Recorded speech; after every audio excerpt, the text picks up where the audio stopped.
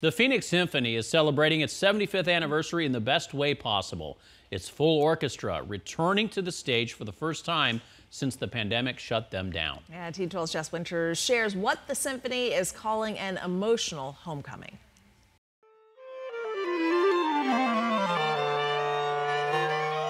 Music is healing. It feeds the soul.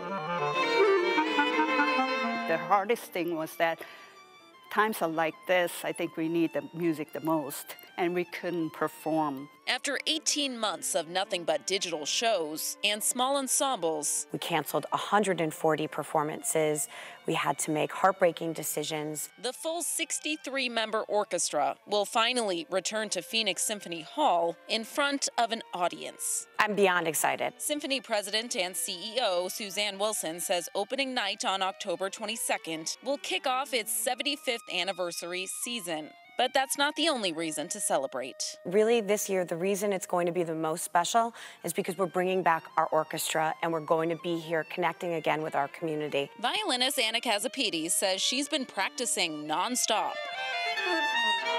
So coming back, as excited as we are a little anxious. She's expecting butterflies and tears from both the stage and the seats. Tears of joy and I think gratitude as well. We've been incredibly fortunate. The reason that we're here is because of our steadfast and loyal patrons and supporters. And we wouldn't be celebrating the 75th if it wasn't for them. If you want to check out a concert, don't forget your mask. Also, the Symphony is requiring either a negative COVID test within 3 days of a performance or proof of vaccination. Jess Winters, 12 News. Again, the season kicks off this Friday, October 22nd. Tickets are on sale right now.